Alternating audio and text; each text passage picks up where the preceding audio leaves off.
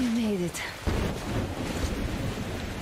I was worried sick while you were running around in that terminal. Max said you brought the sleeper carriage. You are simply the best. Sorry I'm talking so much, but I missed you. Okay, back to business. Damned cough. I guess I spent too much time in that dump.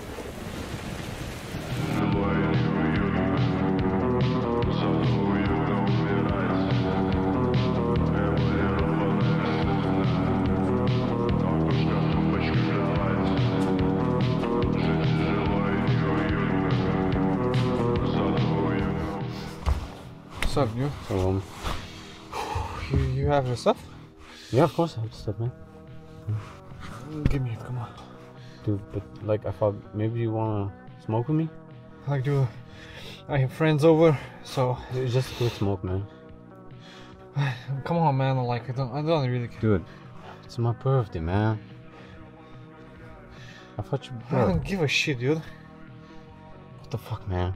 I thought you were my friend, man. I thought you were his homies, man. We were never friends, dude. You sell me weed, I buy it from you, I smoke it alone. Dude, have I ever asked you to be my fuck friend? Fuck off, dude. Get the fuck out of my car then, dude. What the fuck What do the you fuck mean? are Like, you so to me, sell me man? the weed, man. I don't give a fuck. I have money. What the fuck? So it's gonna be like that. You're gonna start bitching, right? Fuck you, you fucking dickhead. I thought you was loyal, man. I thought you was a good friend. Fuck you. Fuck off. Fuck Yeah, fuck off. Can't stand you, man.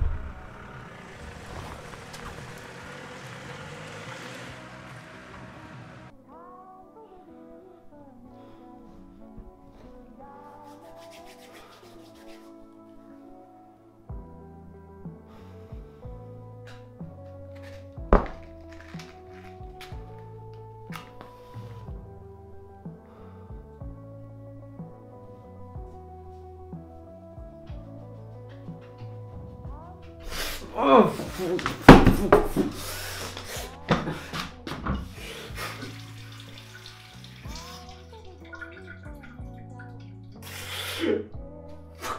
fucking piece of shit.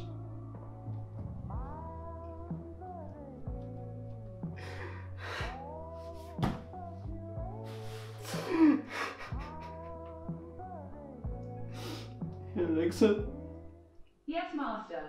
can you wish me happy birthday? Sorry, I didn't understand the question.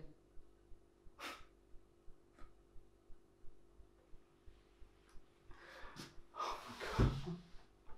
We have to do it to not be lonely, you know? Fucking lonely. Top search result for how not to be lonely.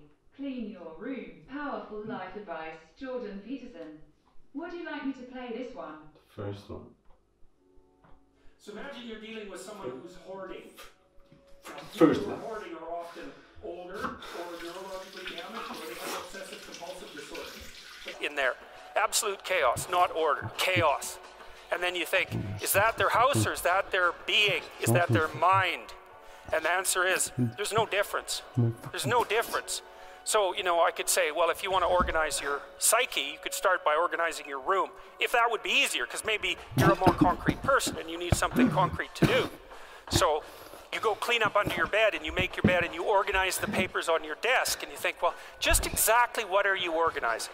Are you organizing the objective world or are you organizing your field of being, like your field of total experience? And Jung believed that, and I think there's a Buddhist doctrine that's sort of nested in there, that at the highest level of psychological integration, there's no difference between you and what you experience. Now you think, well, I can't control everything I experience, but that's no objection because you can't control yourself anyway. So the mere fact that you can't extend control over everything you experience is no argument against the idea that you should still treat that as an extension of yourself.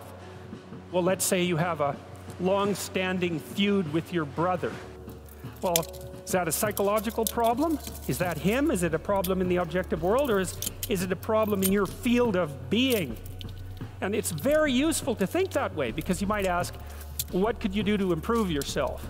Well, let's step one step backwards. The first question might be, why should you even bother improving yourself?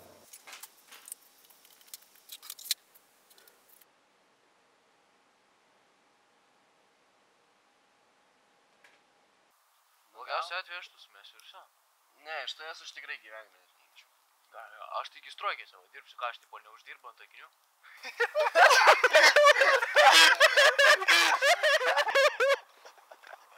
Rimtai? Bet mes neilgai. Mane taip išmušė.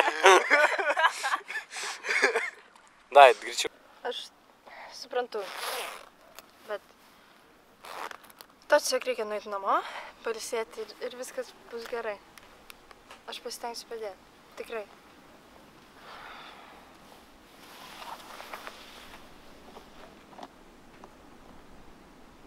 Avu? Žemiau, biškį maiką. Gerai. 1, 2, 3. Tu nematai, kad tu padarei? Mes buvom tikri draugai.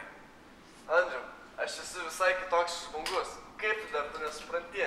Tai tu, tas, kuris nesupranta. Mūsų draugystė buvo tikra. To nieks nesuvaidintų. Andriau, šiam tikslui aš pašvenčiu visą savo gyvenimą. Manai, aš negalėčiau to suvaidinti? Tu dabar atrodai toks aklas. Mūsų draugystė buvo tikra. Man nesvarbu. Iš kur tu? Kur tu gautum? Mūsų draugystės nieks nesuvaidintų. The first question might be, why should you even bother improving yourself? And I think the answer to that is something like, so you don't suffer any more stupidly than you have to. And maybe so others don't have to either. It's something like that. You know, like there's a real injunction at the bottom of it. It's not some casual self-help doctrine. It's that if you don't organize yourself properly, you'll pay for it, and in a big way, and so will the people around you. And you could say, well, I don't care about that, but that's actually not true. You actually do care about that, because if you're in pain, you will care about it. And so you do care about it, even if it's just that negative way. It's very rare that you can find someone who's in excruciating pain who would ever say, well, it would be no better if I was out of this. Sort of pain is one of those things that brings the idea that it would be better if it didn't exist along with it. It's incontrovertible. Maybe I should. Like, what's the point?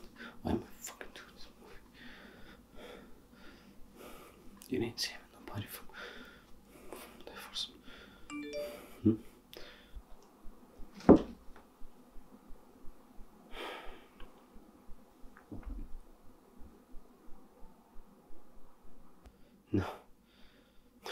No. You didn't just bitch in life. Just good shit too. Fuck you. Fuck you, doomers, okay? Fuck you fucking dumbass piece of shit. You're the fucking motherfuckers that got me into this bullshit. Fuck you, okay? I'm filming this bullshit. Fuck you, I'm filming.